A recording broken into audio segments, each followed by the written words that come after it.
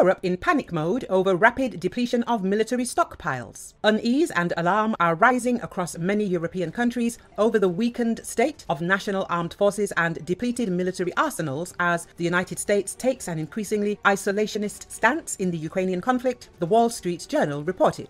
According to the authoritative US publication, Western countries see no immediate military danger to Europe from Russia as long as the conflict in Ukraine continues. But if Russia ultimately wins in Ukraine, few doubt Moscow's capacity to rearm completely within 3 to 4 years and cause trouble elsewhere, the newspaper said.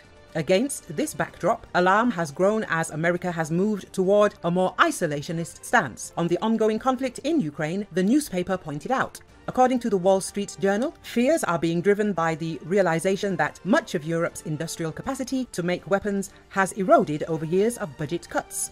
After the end of the Cold War, to illustrate the scale of the arms problem, the Wall Street Journal cites data showing that the military arsenal of the United Kingdom, considered Europe's top defense spender, currently has only 150 tanks and about a dozen serviceable long-range artillery pieces. France, next in military spending, has fewer than 90 heavy artillery pieces, equivalent to what Russia loses roughly every month in the Ukraine war zone. As for Germany, the Bundeswehr has only enough ammunition for 2 days of fighting, the newspaper added.